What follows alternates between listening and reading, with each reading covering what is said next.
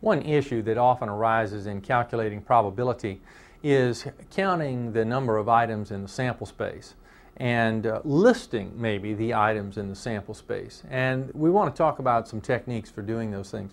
One technique is called a tree diagram, and we can set up a tree diagram like this. An example is worth a lot of explanation. Suppose we're talking about flipping a coin and rolling a die, and we want to make a tree diagram of that situation. We establish a starting point and then think about the first idea, the notion of flipping a coin. What are the possibilities? Well, we can get a head or a tail. So we go off from that starting point and we establish the position for head and tail. And now, what about the second item, rolling a die? Well, from that point, we could roll either a 1, 2, 3, 4, 5, or 6. And we could do the same thing for tail, 1 through 6. Now, with the tree diagram, several things are possible. We could list our sample space in a way like this. We have here, the end of this tree, the end of this branch is a 1, but it came from right here, the head, so we have head 1. So this is really H1, and this one represents H2, and then H3, and then so on all the way down to the bottom. And from looking at the tree diagram, we can easily see that there are 12 items in the sample space, and we can list those items here. We can give them sort of a name or a label if we go down another column like this. Okay, suppose we take the same idea, but we roll the die first. Roll the die, then flip the coin. Well, it's the same idea. We have a starting point, and we think about the first thing that we're going to do, the first part of the first experiment. Rolling the die means we come up with 6 different possibilities. So we go to these 6 different positions and we label them. And then the next part is to flip a coin. So from each of these numbers, we go out and we have 2 choices. So it's head or tails. And now once again, we could label, this is the position of 1 head. You see, and a comma might work out here. No comma, that's fine. Whatever kind of notation you want to use is okay. This is 1 and then tail. And then this is 2 and then head.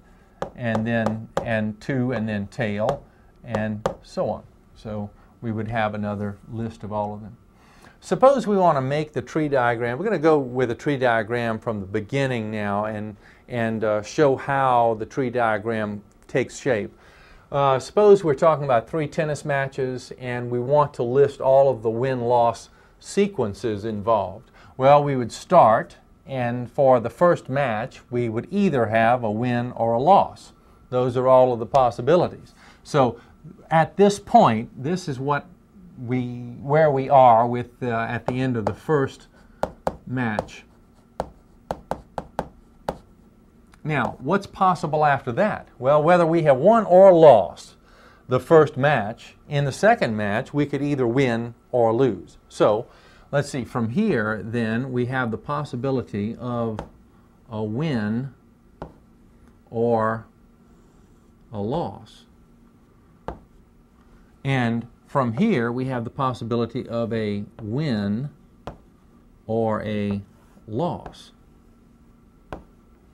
And at this point, we have finished our second match. Now, what about the third match? Well, after we have won this match, after we have played 2 matches, whether we have won or lost, we have the opportunity to either win or lose the third match. So from each of these points, we go out and we offer those choices. Win, loss. Win, loss. Win, loss.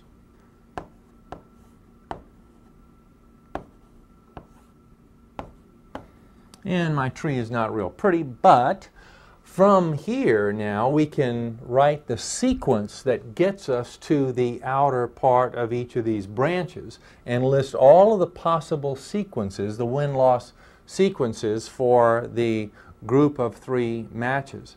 So here, how did we get to this point? Well, we got to this point with a WWW. So it's win, win, win. or match 1, 2, and 3. And I don't have quite enough room here to label the third match, but I would presumably do that. But now where are we here? Well, we get here from win-win-loss.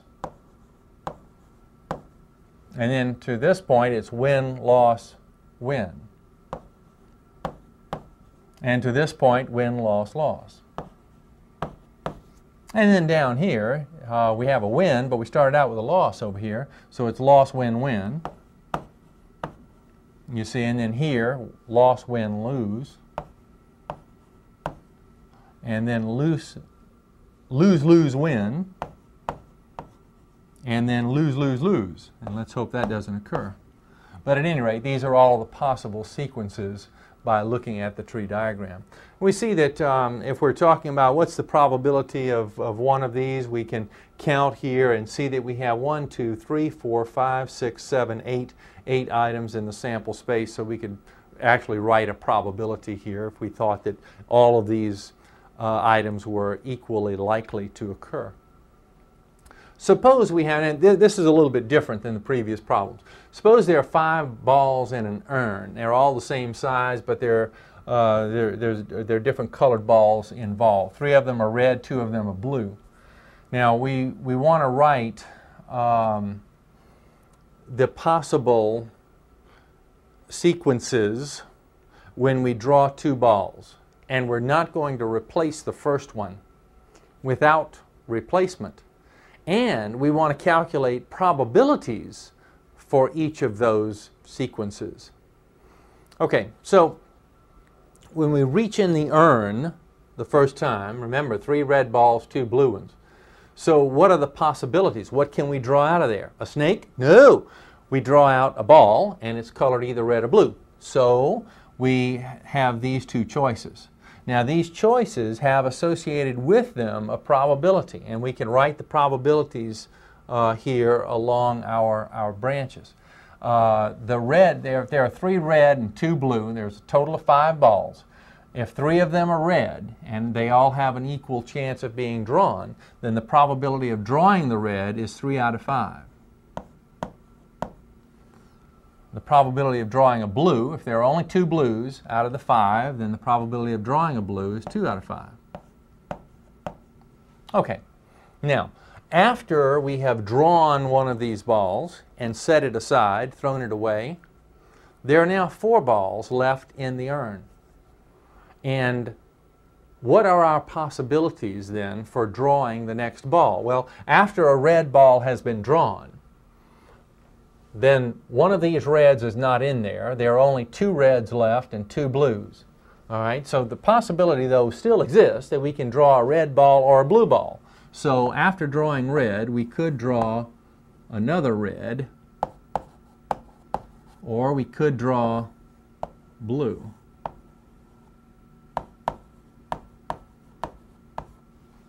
And after we've drawn a blue ball, after we've drawn one of these blues, there's still a blue left in there, so we could still possibly draw a blue. So after we've drawn a blue, we could draw either a red or a blue. Now, what about probabilities? Let's think about that. See, at this point, we have already drawn a red ball, and so at this point there are only 2 reds and 2 blues. Now what's the probability at that point, given that the first ball was red, what's the probability that the next ball is going to be red? Well, let's see. If we've got at this point we have 2 reds, 2 blues, so we have 2 out of 4 is the probability of drawing another red. Now, after that red is drawn, what's the probability of drawing blue? Well, it's 2 and 2, you see, so it's 2 out of 4 as well. All right, let's come down here. What if the first ball drawn was a blue? That's what this implies. So the blue is gone, and now what's left in the urn is 3 reds, 1 blue. So 3 red. I could even make a note of that. 3 reds, 1 blue. So what's the probability then of drawing red if I've got 3 reds and 1 blue? I've got a total of 4 balls. 3 of them are red, so it's 3 out of 4. and the probability of blue would be 1 out of the 4. Now, what about the probability of these various sequences? The probability of red, red, the probability of red, blue, the probability of blue, red, the probability of blue, blue. Well, we can figure that rather easily now that we have gone through and thought carefully about each of the separate probabilities at all stages of the event. We can now simply multiply probabilities. That is, the probability of red, red is the probability of red times the probability of red on the second ball. And the probability of red on the first one, I'm looking back over, it was 3 out of 5. And on the second one, it was, let me look back over here. Oh yes, here it is, 2 out of 4. So it's 3/5 times 2/4. And back over here, 2/4. You know, to be technically correct, I ought to say that this is red given red. Given that red occurred on the first one, what's the probability of red on the second one? That's what we're really calculating here. All right, we have a little cancellation. This is 1/2. 1/2 times 3/5 turns out to be 3/10. And then for the next one, the probability of red, then blue, is the probability of red times the probability of blue given red. And we just look over at the chart. The probability of red here is 3/5. We know that pretty much. But the probability of blue given red, let's come back over here. So blue given red, what's the blue? All right, that's the 2/4. All right, back over here. So we have 2/4 once again. And that also turns out to be 3/10. Probability of blue red, well, it's blue and then red given blue. So let's multiply the two, and we can come back over here and just see what we're multiplying. It's 2/5 times, you see it's blue red, so it's 2/5 times 3/4. So back over here, 2/5 times 3/4. And let's see, a nice cancellation occurs here, and this turns out to be 3/10. And then for the last one, the probabilities are right here on the chart. 2/5 times 1/4. 2/5 times 1/4. So back over here. And now a cancellation occurs here, and this turns out to be 1/10. It is interesting to notice and maybe to verify the validity of these in a fashion is to notice that these probabilities add to 1. And they have to do that. These are all of the possibilities involved in the situation. 3/10, 3/10, 3/10, that's 9/10, and 1/10, that's 10/10, or 1 for the sum of the probabilities.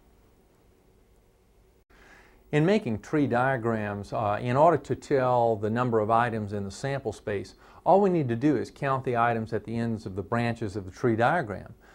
Now, recall the situation where we flipped a coin and rolled a die. We just count the number of items at the end, and we found that to be 12. Well, think about it this way. In tossing a coin, there are 2 possibilities. There are 2 possible outcomes. In rolling a die, there are 6 possible outcomes. 2 times 6 is 12. Now, this idea can be used. Just multiplying the possibilities at each stage of the game gives us a way of counting. Now, sometimes this is called the fundamental counting principle or the multiplication principle of counting, something like that. But at any rate, it's the notion of multiplying options at each stage of the game. Consider this problem. How many 3-digit area codes are possible if the first digit of this 3-digit area code cannot be 0 or 1 and the last digit cannot be 0? Well, we have a 3-digit area code, and all we do is just place a blank for each of the possible digits in the area code. Now let's just think about choices. Now, how many digits are there? There are 10 of them. If the first digit, though, cannot be 0 or 1, then this first digit, we have only 8 choices for that digit.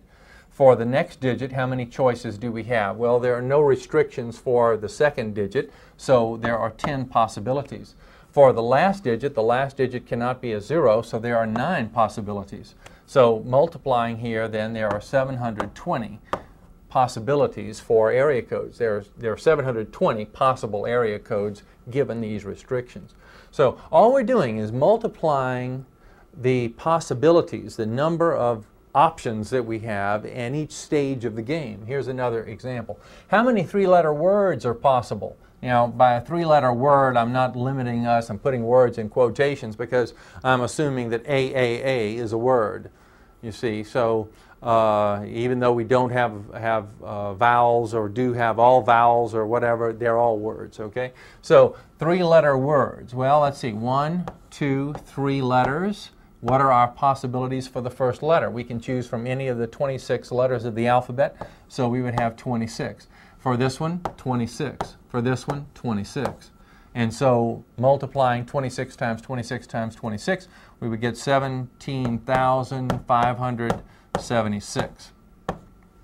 Now, what about if we were talking about the same idea but without replacement?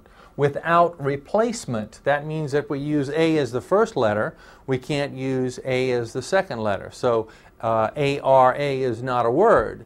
We have to disallow that. Well, how can we disallow that in this circumstance? Well, let's talk about our possibilities.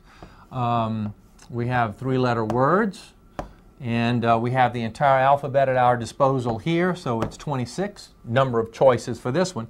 Now, once we've chosen a letter, though, and used it, we can't use that letter again. We're not, it is not an option for choice here. So the next number of items for choice is 25, and then after that, 24.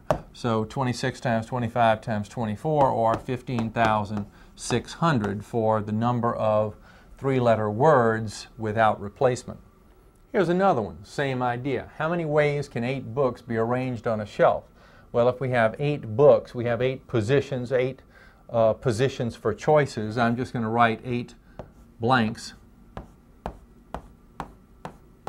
And how many choices do we have for the first book? Well, if we're looking at our 8 books, we have 8 books to choose from. After we place that first book on a shelf, we only have 7 choices for the next book, and then 6 for the one after that, then 5, then 4, 3, 2, and 1 for the last choice.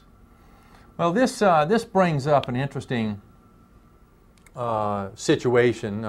This idea of taking a number and multiplying times every counting number all the way down to 1 from that value that we start with is the notion of factorial. And this actually is 8 factorial that we have written up here. It is 8 times 7 times 6 times 4, 6 times 5 times 4 times 3 times 2 times 1. And it turns out that the value is 40,320 for 8 factorial. So the notion of factorial, and it's the notation for factorial is the exclamation point. And we'll be using factorials quite a bit.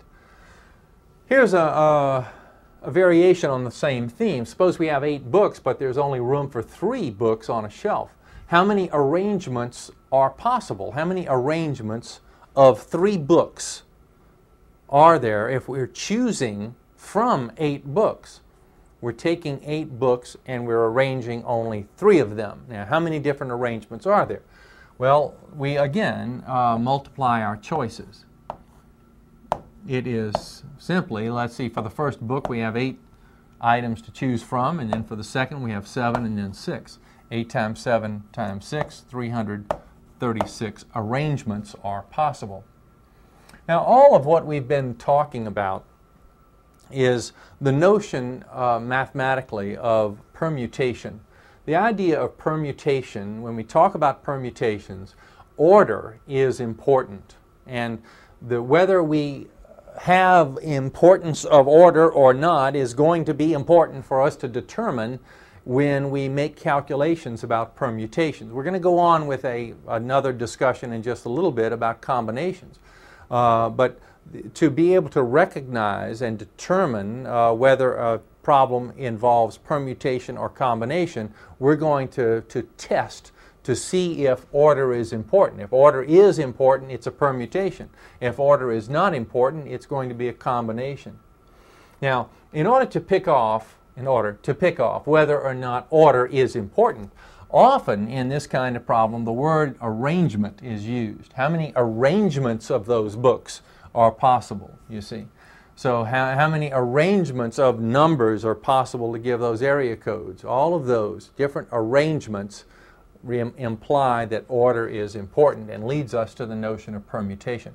There's actually a formula associated with the notion of permutation. Here is that formula. Notice it involves factorial. And the notation for permutation is this, and there are a couple of options here. This is the permutation of n things taken r at a time. For the 8 books, 3 on a shelf, it's 8 books and we're selecting 3, or we're arranging 3 at a time. So that's the idea of the placement of these two. The notation could also be the permutation of n things taken r at a time, written like this. Interchangeable parts here. Now notice that in the formula, it's the n here, the number of items you have factorial, over the number of items you have minus the r at a time. How many at a time are you taking? You subtract that here and take the factorial of that difference. Let's use the formula here in this previous problem. In fact, let's use the formula in both of these two problems. First, for this one, if we're thinking about it as a permutation formula kind of problem, it's n things taken r at a time. For this purpose, it is, well, I'll tell you what we ought to do. We should, when you use the permutation formula, write it down just like you normally do with other formulas. You should write n factorial over n minus r factorial. And then we're talking about the permutation of 8 things taken 3 at a time.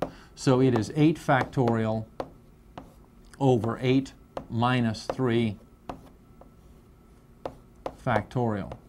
Now 8 factorial means 8 times 7 times 6 times 5 all the way down to 1. 8 minus 3 is 5 factorial. Now let me put this denominator here. I'm just going to show you a little shortcut that you can take from time to time. 8 minus 3 is 5, so this is going to be 5 factorial. Now when you begin to write the numbers in the numerator, this is 8 times 7 times 6 times 5, and when you get to 5 you can stop, because you can just call this 5 factorial. Instead of writing 5 times 4 times 3 times 2 times 1, it's 5 factorial, and so we have a cancellation opportunity here. So we have 8 times 7 times 6. 8 times 7 times 6, that's exactly what we had up here. You see, so we're really multiplying the same digits to get the same results. You would kind of expect that. All right, on this one, if we're using the permutation formula, we're talking about, gee, we have 8 things, but we're arranging all 8 of them. So it is the notion that it is, and the formula once again is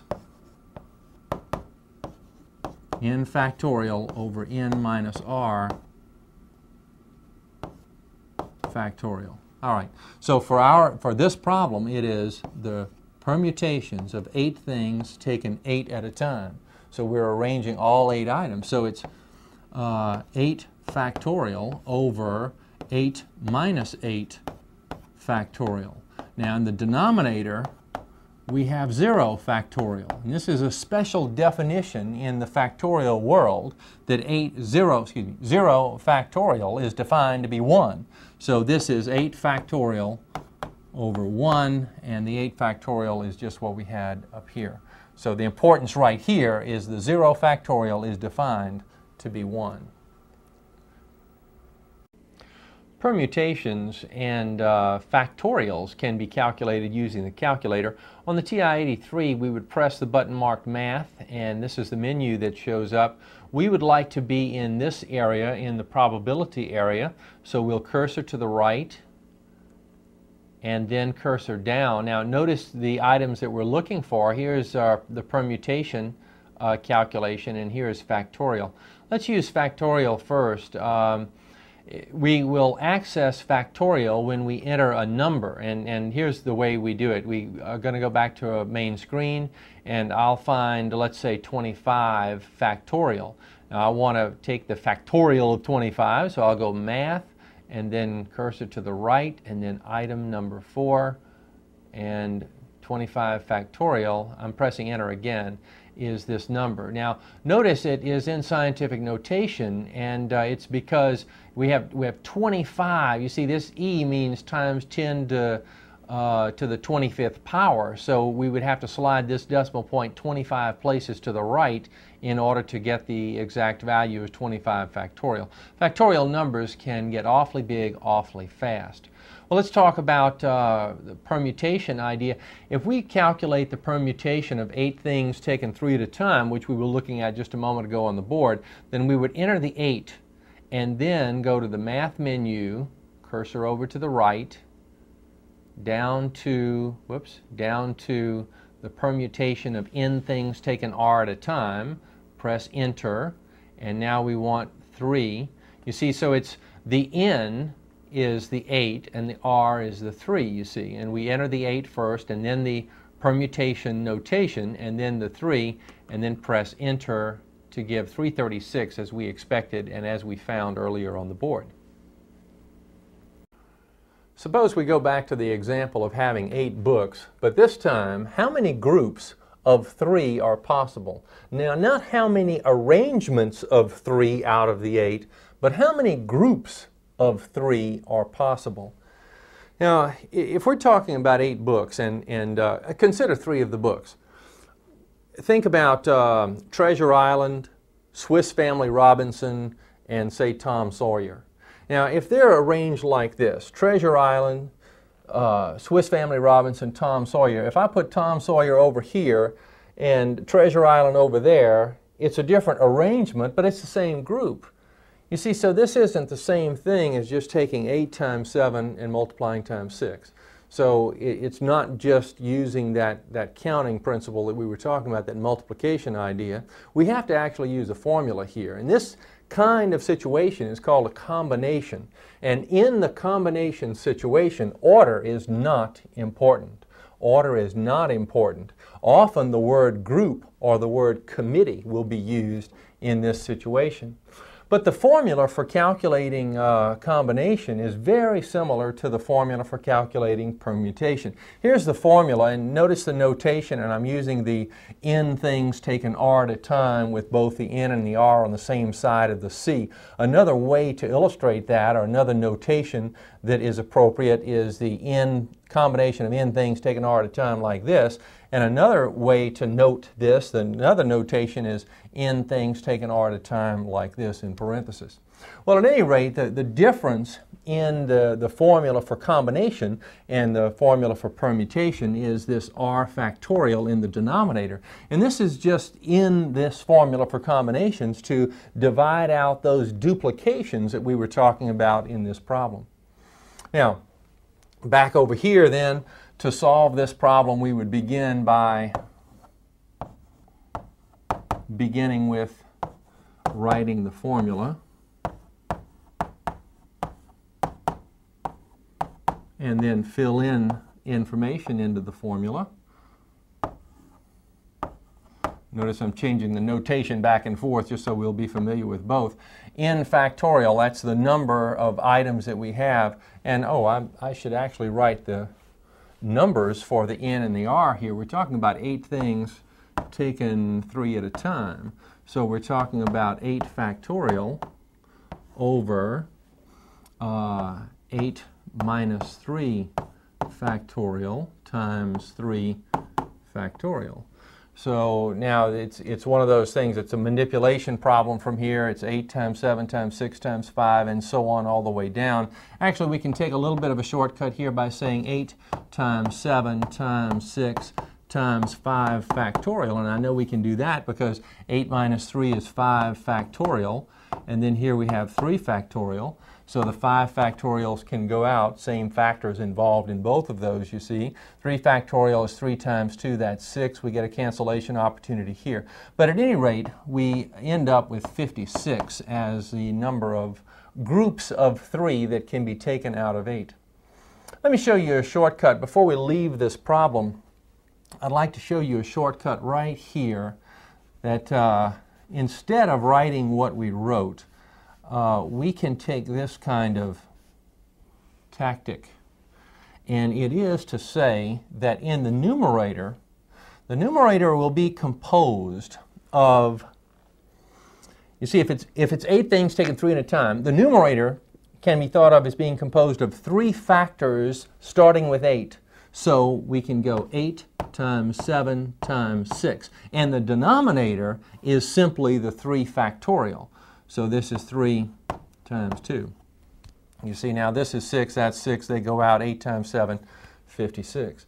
So either way you do it is fine. This is just a little trick, a little shortcut trick to deal with combination formulas by hand, sort of, if we're doing the manipulation ourselves. We'll look at the calculator on this in just a few minutes because that's probably the fastest way to deal with this. Here's another problem involving a combination. How many different 5-person committees are possible from a class of 20 students? 5-person committees from a class of 20 students.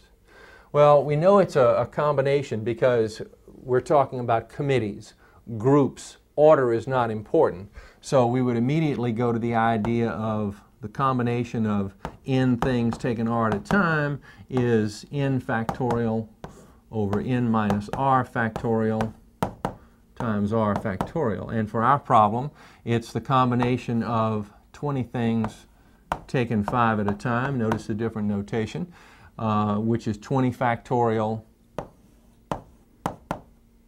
over 20 minus 5 factorial times 5 factorial.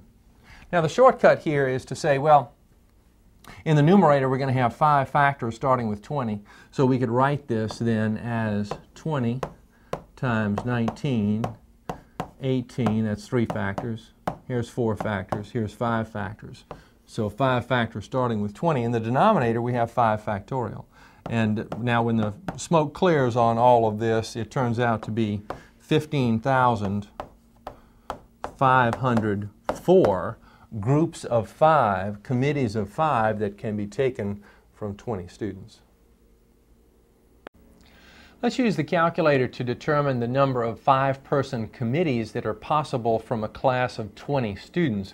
We have 20 students or 20 items. We want to take that 5 at a time as a combination. So we enter 20, press math, then over to probability, and then down to combinations, press enter, and then 5. Now notice again, as we found earlier, that the idea is that the 20 is the n things and the 5 is the r at a time. So they are on their respective sides of the combination notation.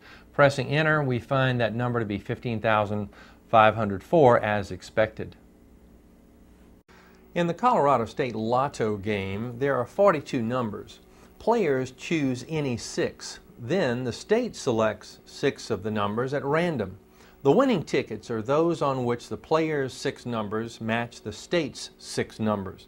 The A part of the question is, from 42 numbers, how many groups of 6 are possible? Now, how many groups of 6 are possible? Notice the word groups implies that we're not interested in the order in which the numbers are chosen, just whether or not we have a group, kind of like a committee idea. So we have a combination notion here, and we use the combination formula which is given here. Now for our problem, it's the combination of 42 items taken 6 at a time, which is 42 factorial over 42 minus 6 factorial times 6 factorial. And the shortcut, as we looked at earlier, would mean this, that in the numerator we'll have 6 items, 6 factors, starting with 42. So we would write 42 times 41 times 40 times 39 times 38 times 37. In the denominator we have 6 factorial, which is 6 times 5 times 4 times 3 times 2. And then when the smoke clears on the cancellations, we find that that total number is 5,245,786.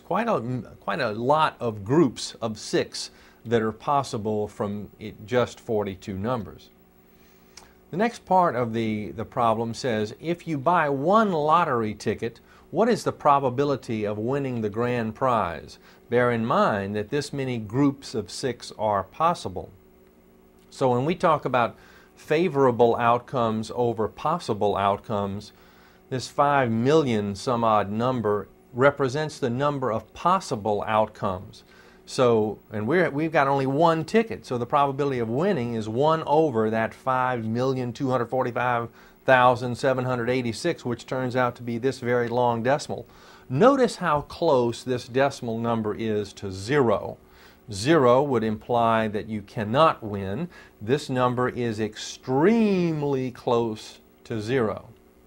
Now, let's change the problem a little bit. What if you buy 10 lottery tickets? Now what is the probability of winning the grand prize? Maybe it's increased a great deal. Well, let's see.